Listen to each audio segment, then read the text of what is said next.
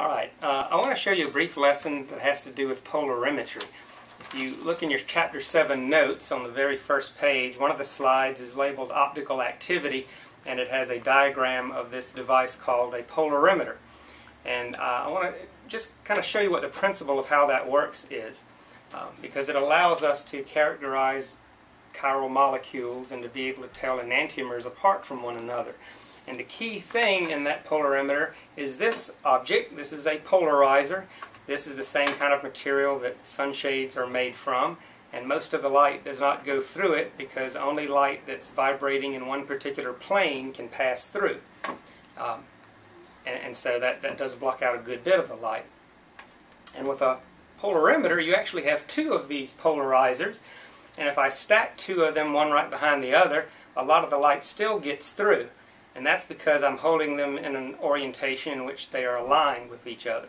But if I take one of them and start to turn it relative to the other, the light starts to fade out. You can't see through as well.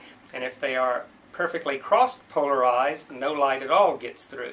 And that's what I would have here. We would say these are cross-polarized. And so with a polarimeter, you actually have both of these set up to initially be crossed. And in between these two, you would put a sample of some chiral compound. It might be a glass tube where the compound's dissolved in water or alcohol. But if you have just one enantiomer, then it will inevitably be true that it will rotate that plane polarized light by some amount. So that I find that even though I start off with these crossed, all of a sudden some light is getting through.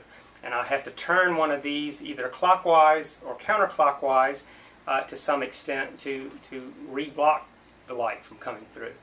And so that the amount that I have to turn the polarizer tells me how much that light is being twisted by the molecules in the first place.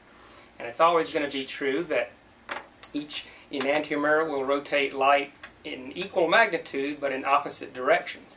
If one enantiomer rotates the light 20 degrees clockwise, its enantiomer, its mirror image isomer, will rotate it 20 degrees counterclockwise. If you have an equal mixture of the two enantiomers, 50-50 mixture, that they cancel each other out and no rotation takes place. But just as we use things like melting point and boiling point to identify and confirm the identity of compounds, with enantiomers it's this polarimetry that really does that.